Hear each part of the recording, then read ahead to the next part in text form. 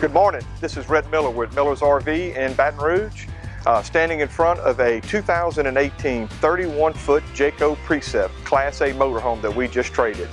And I want to talk to y'all today about a frequently asked question that we get all the time.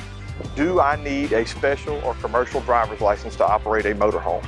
And the answer is no, has been since day one and always will be.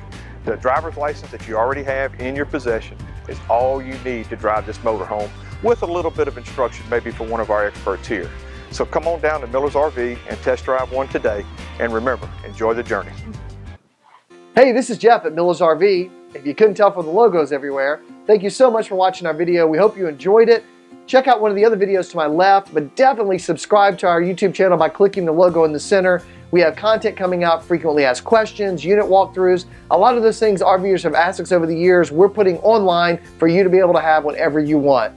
Whatever you do though, enjoy the journey.